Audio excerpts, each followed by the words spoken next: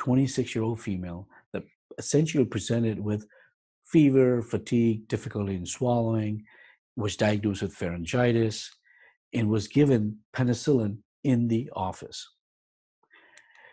5 minutes later, she started hyperventilating. And all of us know what's going on at this point. Penicillin, 5 minutes later. She has an acute allergic reaction and even possibly could go into anaphylaxis. Now she's hyperventilating at about 35 per minute. Her systolic pressure drops to 60, heart rate's 140. She's anxious, she's got now urticaria, she's itching everywhere, and the office calls 911. Now, suddenly she gets hoarseness of the voice, and soon she collapses in the office and becomes unconscious.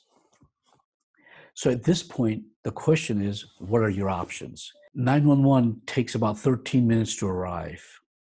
On arrival, they intubate, they started the ACLS protocol, and essentially she's got anoxic injury today and living in a nursing home. What should we look for?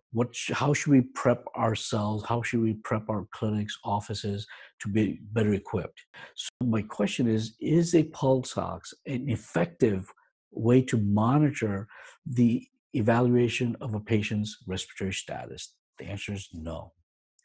And the reality is, once you hit a low pulse ox, you're hypoxic, you lost the window of opportunity. You're done. It's too late.